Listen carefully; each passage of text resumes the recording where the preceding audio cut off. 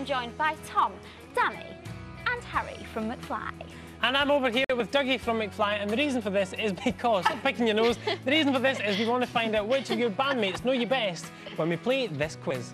Who knows best?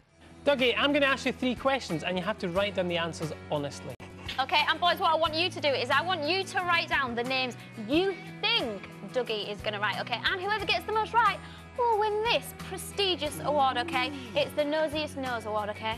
First question is this: what was the first concert you went to? So write down your answers now. Right, have you got an answer for me?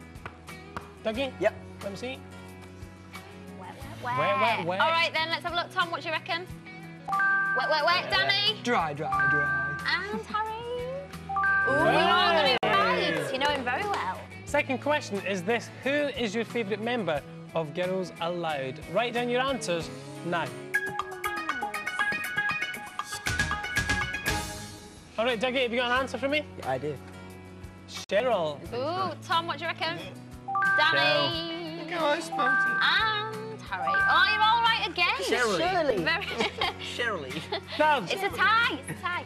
third and final question: who is the smelliest member of the band? Write down your answers now.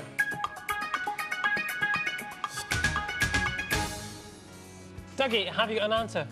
It's Harry. Why do you think Harry is the smelliest member of the band? 'Cause he just doesn't shower. Yeah, I don't think he's taken a shower in a couple of years or Nice. so. I'm glad I'm sat so close.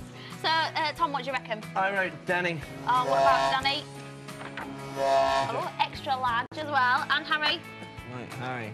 Yourself. You're the winner. You have the winner. You are the winner, and you're also the smelliest. So there you go. You get to take that home.